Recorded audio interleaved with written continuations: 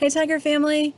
It is so great to see you. What a beautiful day. The sun is shining, the breeze is blowing, and I get to read another story to you from my treehouse. This book is called Abiyoyo, and it's based on a South African lullaby and a folk story. And it's one of my favorites. I used to read it to my students in my classroom.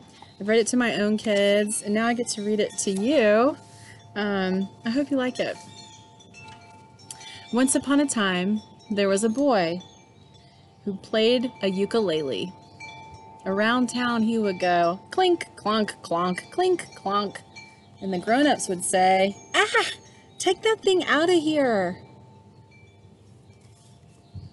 But not only that, the boy's father got in trouble. The boy's father was a magician, and he had a magic wand. And he'd go zoop, zoop, and just make things disappear.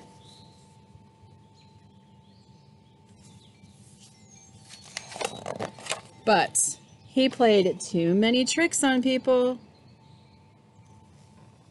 He'd come up to someone about to drink a nice cold glass of something. Zoop! The glass would disappear.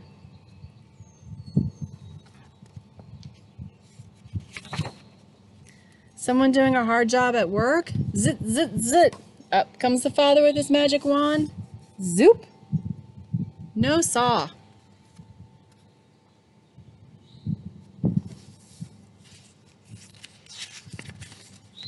He'd come up to someone about to sit down after a hard day's work. Zoop! No chair.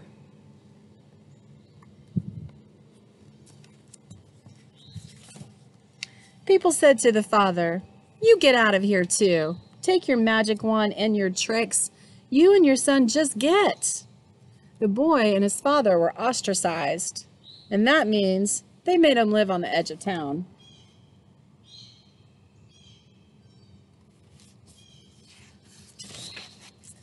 Now in this town they used to tell stories. The old people used to sit around and tell stories about the giants that lived in those days. They used to tell a story about a giant named Abiyoyo. They said he was as tall as a tree and could eat people up. Of course, nobody believed the story, but they kept telling it anyway.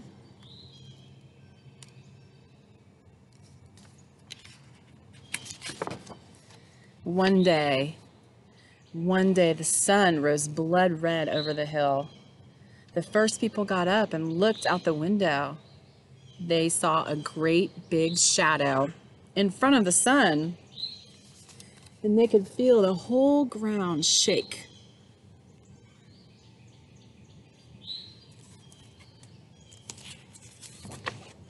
Women screamed.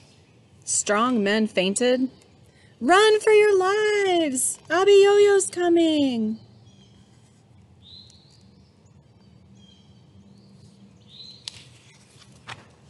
He comes to the sheep pasture and he grabs up a whole sheep. Yelp! He comes to the cow pasture and he grabs up a whole cow. Yonk! Men yelled, "Grab your most prized possessions and run! Run!"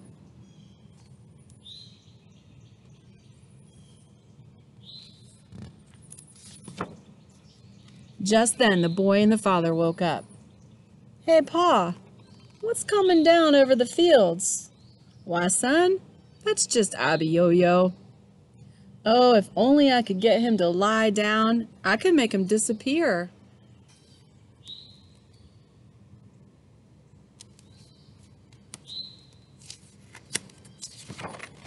The boy says, "Come with me, Pa." He grabbed his father by one hand. The father gets the magic wand, and the boy gets his ukulele, and they run across the fields.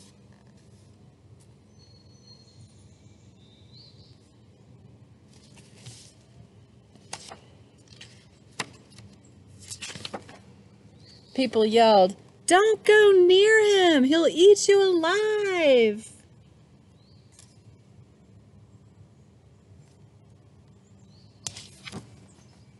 There was Abiyoyo. He had long fingernails 'cause he never cut 'em. He had slobbery teeth because he didn't brush them. Stinky feet because he didn't wash them. And matted hair because he didn't comb it. He raised up his claws. And just then, the boy whips out his ukulele. Abby-yo-yo, abby-yo-yo.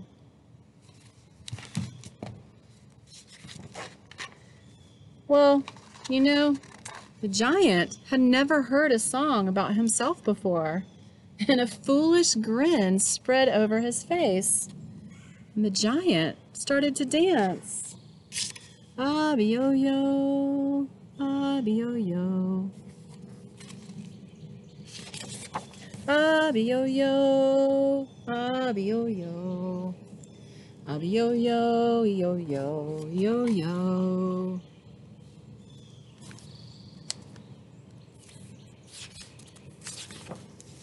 Abby-yo-yo, yo-yo, yo-yo. Abby-yo-yo, abby-yo-yo. Abby-yo-yo, abby-yo-yo. Abby-yo-yo, yo-yo, yo-yo. The giant got out of breath. He staggered. He fell down flat to the ground. Up steps the father. Zoop!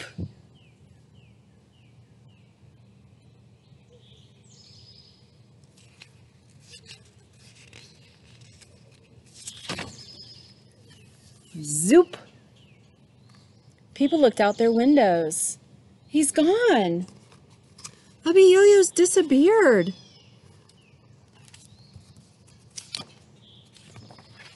The people ran across the fields. They lifted the boy and his father up on their shoulders.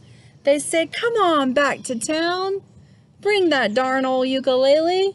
We don't care anymore." And then the whole town began to sing. Abby-yo-yo, abby-yo-yo, abby-yo-yo, abby-yo-yo. Abby-yo-yo, yo-yo, yo-yo. That's the story of Abby-yo-yo. See what music can do. I hope you have a wonderful night tonight. Sweet dreams, tigers. We'll see you tomorrow. Bye.